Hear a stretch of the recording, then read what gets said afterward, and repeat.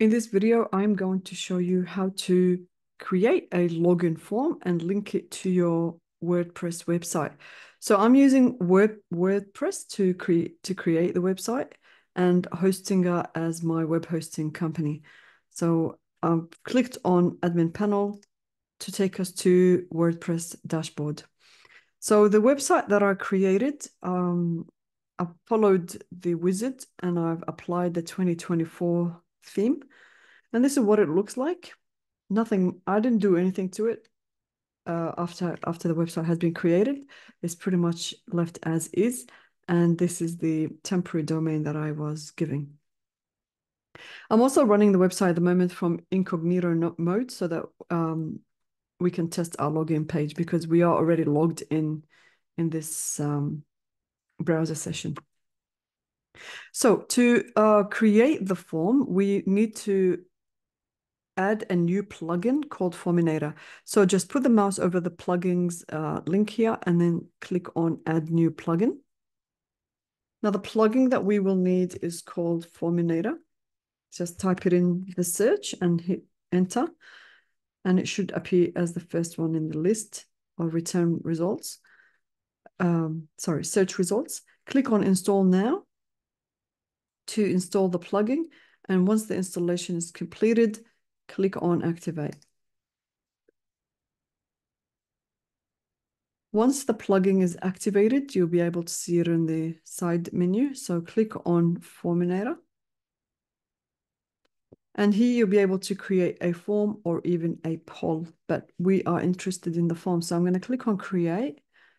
And we can actually start with a blank form and put in the fields that we like, but instead I'm just going to use the pre-made pre-template. It's called login. And I'm going to keep the name as it is, and I'm going to click on create. Now over here, you can actually add more fields if you like to your login form, but I'm going to keep it as it is.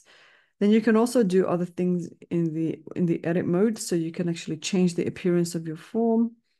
Lots of options like fonts, colors, and you can also add custom CSS if you need to. The user logging, here it just maps it to the fields already done. You can choose to have a remember me field. And once the user is already logged in, you can also have a message. So yeah, so that's something for you. If you don't want, you can change whatever settings you like. For behavior after submission, so by default, this is taking the user to the admin page for WordPress admin page. So I may choose to take the user back to the home page after they've logged in. So it is up to you how you want to do this. But yeah, have a look at other settings. I'm going to click on publish because I'm just happy with most of the default settings, apart from what I've changed. So from here, you can actually copy this shortcode. So I've copied that. And then what we now want to do is, let me just go back to Forminator. And I'll show you that now we have the form.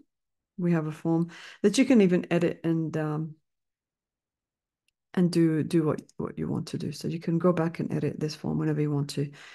Let's link this to a page. So I'm going to go to pages and then I'm going to click on add new page.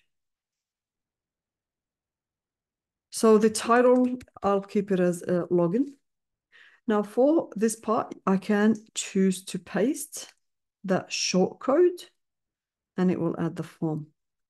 I'm going to undo, Control Z and undo, and I'll show you another way. What you can do is click on the plus sign and then click on form. Now that's already asking me to choose the form. So I've only got the login form, so it's selected that one for me. And then I'm going to click on publish.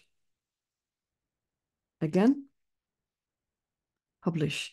So we're going to go to our web page again here, and now I'm going to refresh. So now we have a link to the login page. So when I click on it, you can actually see the URL taking me to the login page that we've just created. Now I won't be able to log in because I don't have a new user apart from the one that I'm using for my website here.